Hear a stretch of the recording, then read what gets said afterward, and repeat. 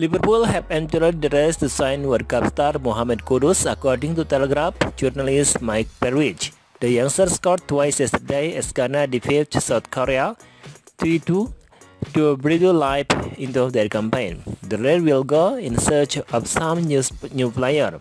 After a full start to the 2022-2023 Premier League campaign, Liverpool might look to do some business in January when the window opens. Mohamed Kudus will be named on a very top club's list ahead of the January transfer window. He is currently contracted to Ajax, where he scored 10 goals and in 21 appearances for the Eredivisie outfit. The 22 years old has been with the Dutch Giants since 2022. He came in from Netherlands and has become a hit with the faithful in Amsterdam. Now Mohamed Kudus has seen his stock rise. This season has really come of age and he is now scoring goals on the grandest stage of them all at the World Cup.